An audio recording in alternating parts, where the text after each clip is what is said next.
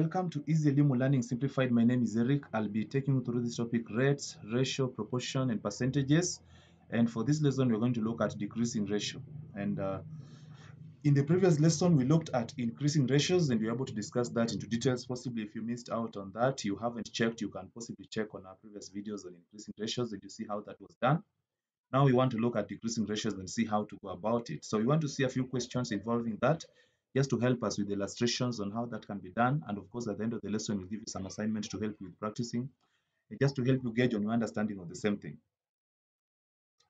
So what does it mean when we talk about decreasing ratios? So to decrease a quantity in a given ratio, of course, we normally express the ratio. As we saw that in the previous slide on increasing ratios, we simply express the given ratio.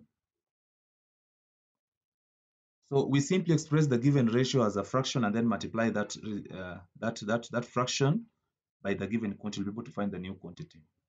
So we say that if the ratio of a new quantity is expressed, we have a ratio of new quantity to an old quantity.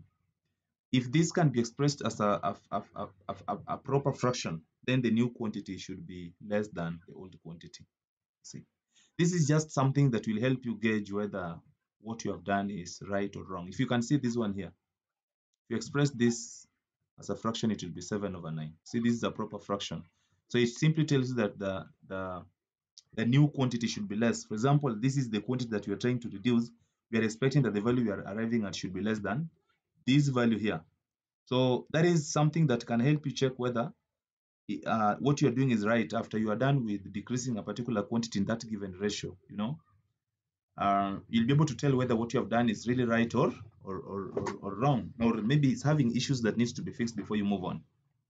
So applying this decreasing ratio to an old quantity is known as decreasing the old quantity in the given ratio. So the given ratio is what we're calling decreasing ratio. So you want to decrease a particular quantity in this ratio. So the procedure is as highlighted in point number 1 there, that for us to get the new quantity, for us to find the value of new quantity, we simply take the ratio here, express it as a fraction.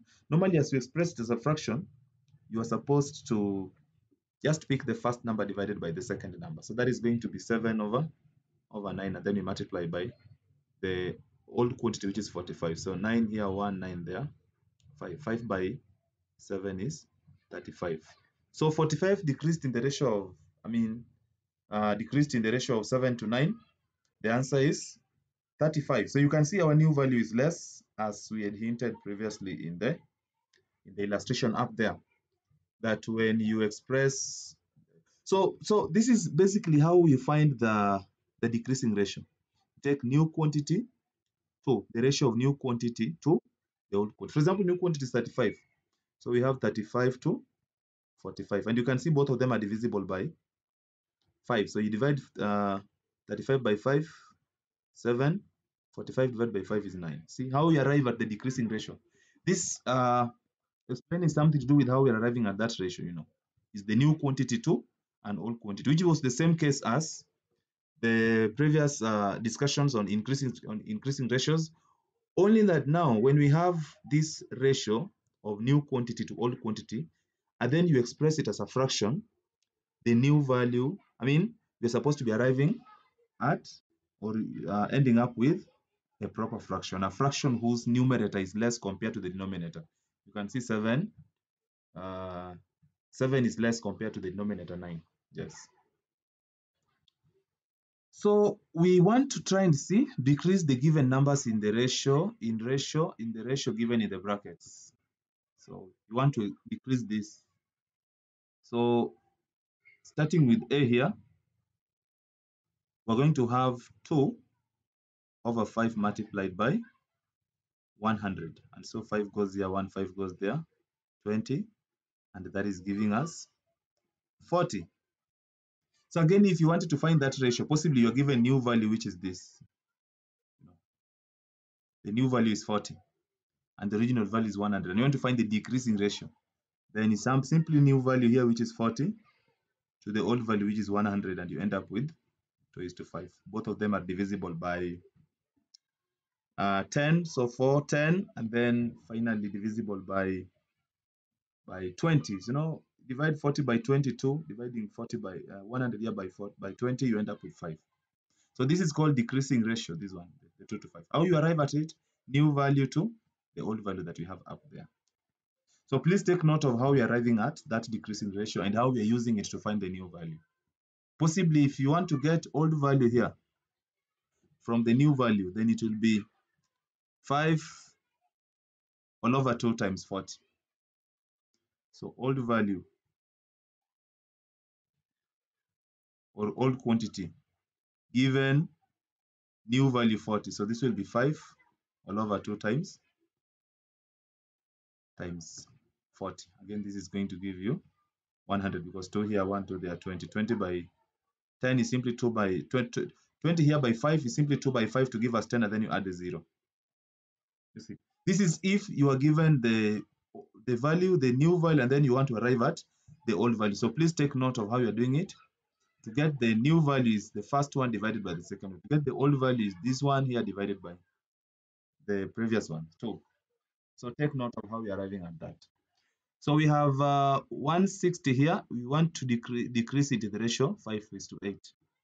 So B. So we are trying to find new value. So new value here should be 5 divided by 8, and then you multiply by 160. So 8 goes there 1, 8 goes there 20. 20 by 5 is 100. So if you decrease 160 in the ratio of 5:8, you end up with 100 here. Now, we have, how do you arrive at that ratio? Supposedly you had both new value here and you had the old value. What do you do? So ratio will be given by new value to old value. New value to old value. So new value here is 100 and old value is 160. First of all, you divide both of them by 10 and you end up with 10:16 here, and then divide both of them by 2, you end up with 5:8. You see, this is how we find the decreasing ratio. So the formula for finding this ratio is more or less the same as the one we did when we were talking about increasing ratios. So the approach is more or less the same, but take note that for you to arrive at the new value, it is this 5, the first one divided by the second one here, then times. But find the old one. If you're given the new one, it will be 8 over 5 times the new value here. You'll still arrive at the same thing. See, you'll arrive back at 160. So let's see this again. We have decreased 60 in the ratio 4 to 5. So we are decreasing still. So again, we need to find new value or new quantity.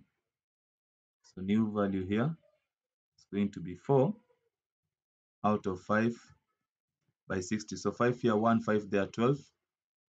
12 by 4 is 48.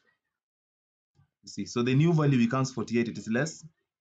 So supposedly I wanted the old value given the new value.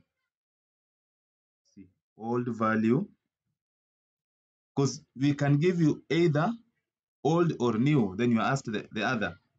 So old value given new value will be 5 over 4 times the new value, which is 48, and this will still help. So this is 4 goes here 1, 4 goes there 12 times 12 by 5 is 60. So this will still lead you to back to the same thing. Now, decreasing ratio. Decreasing ratio. So decreasing ratio will still be given by new value to old value. So this is going to be new value is 48 and the old value, the original value, that is what we're calling the old value. You can see this old value here is 60. So both of them are divisible by 12. So 48 divided by 12 is 4. But this one here, 60 divided by 4 is this is 12. 48 here, you divide by 12, by 4, you you get 12, and then 60 you divide by 4 is 15. Now, both of them are divisible by 3. So maybe you can start by dividing them by 2 successively, if that is proving to be confusing. So you have 24 to 30, then finally you have 12 is to 15, and then finally you divide them by 3, because now this is no longer divisible by 2. So divided by 3 is 4, divided by 3 is 5. Yes. Or just talk of 12 going into 48, I mean 4 times, and 12 going into 60 here 5 times. That will still help you arrive at the final ratio, which is 4:5. So this is something to do with how we find the decreasing ratio, new value to old value. And you see now the first one here. So you express, a case where whereby the new value is smaller, or is less than the old one. Then this ratio here expressed as a fraction is supposed to be a proper fraction, as we have seen in the previous slides. Now we have, this is number 4. So we have this one here. We have the ratio, the price of a son's book decreased from 500 to 450 shillings. What is the decrease ratio? You see now. So in this case, the decrease ratio here is going to be the new value. So we are moving from 500 to 450. So what's the new value? So the new value becomes 450. So decrease ratio,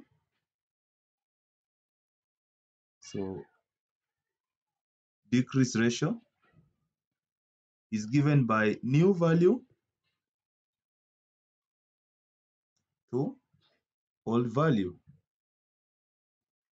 So this is going to be our new value. So we are moving from 500 to, so our final destination is this 450. This becomes our new value. So that is going to be 450 to 500.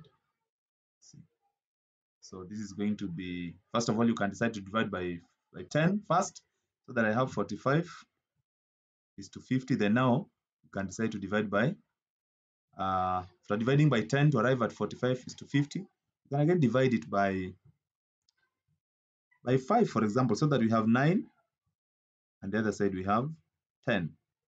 So this decrease ratio is going to be 9 is to 10. You see.